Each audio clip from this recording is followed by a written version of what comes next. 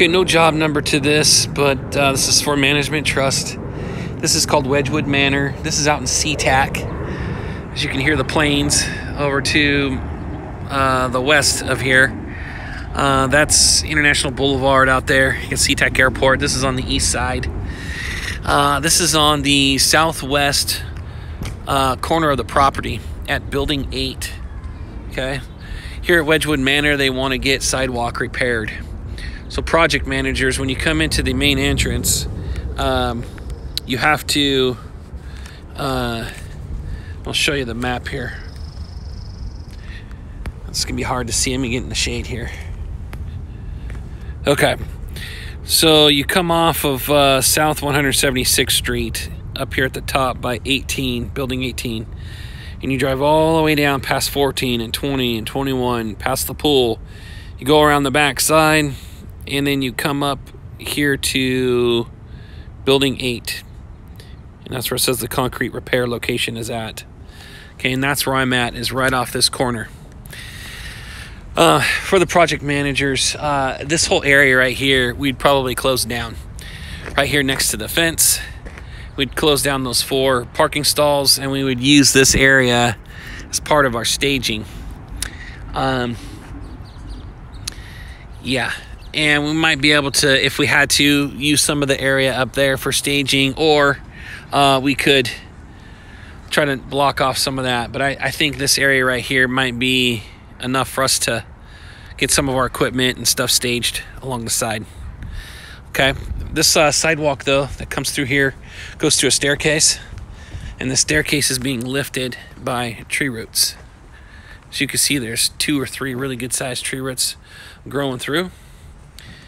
You can see it right there. I'm not sure if we'd be able to cut those roots because of how close it is to this tree. I would imagine we could probably grind it down though. Grind down the tree roots somewhat, and then reform and pour this little staircase here. We would end up replacing the whole entire staircase and sidewalk, I would imagine. There is a possibility that we could saw cut right here, but I'm just going to say it'd probably be best to take out from the step all the way up here to the sidewalk. This is just under 3 feet wide on this staircase here. I would think it'd be best just to make this go all the way out to the staircase here, to the metal staircase. Create this a little bit wider, and then as we get over here to the step here, it might be good to, well, let's see here. Let's see if we have to make any adjustments here. I think we can keep this sidewalk here where it's at and just reform and pour these 2 steps. So let's use 3 foot as our benchmark here, 3 foot wide. We're looking at about a 7-inch step and a 7-inch step. It's like 6 to 7. Yeah, it's about 2 7-inch steps here. Okay, and we're going to use 3 foot wide as our measurement. Okay, so 7-inch step tapers to a 4-inch. It's only about a foot deep. And then up here at the top, same thing, it tapers to a 4-inch sidewalk. That 4-inch sidewalk is going to end up being 3 feet by 7. Okay, so 3 foot by 7 to pour in this area right here. 4 inches. Okay, we'll go all the way out to there, and then we'll cut it in just like it did before, and then create the 2 steps. But we'll make this area right here wider. We'll just go right to here. Okay, so 3 by 7.